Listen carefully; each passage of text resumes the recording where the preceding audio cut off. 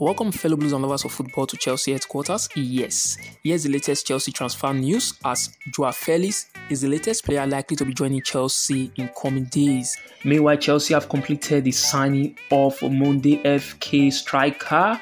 The transfer of David Datro Fofana is now a done deal. The 20-year-old striker will join the Blues on 1st January 2023. We look forward to welcome David to the football club. That's a good one for Chelsea. Meanwhile, Joao Felix to Chelsea is making wave with arch rivals also having interest in Joao Felix. Chelsea have entered the race to sign the Atletico Madrid star, with the Portuguese player likely to be departing at Atletico this January transfer.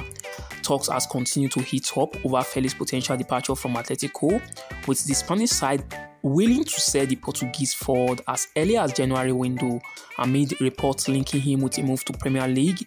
The Telegraph has also reported that Chelsea have emerged as potential buyers seeking a loan deal with either an option or an obligation to buy Felix on a permanent deal, which depends on his short-term performance with the Blues.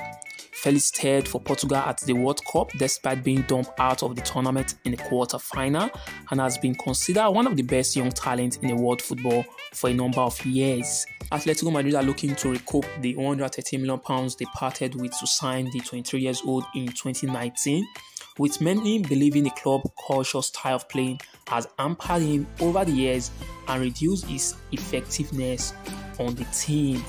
Meanwhile, despite still being just 23, now feels like as a good time to ever for Felix to find a new challenge, while it has not quite gone his way since moving to Madrid. On another news, Chelsea Football Club today has released a statement concerning Reece James after assessing the Englishman following last night's 2-0 Premier League victory over AFC Bournemouth due to a knee injury. This kind of result has been released, which is not a good one for the 23-year-old. Reece James now to be ruled out for up to a month.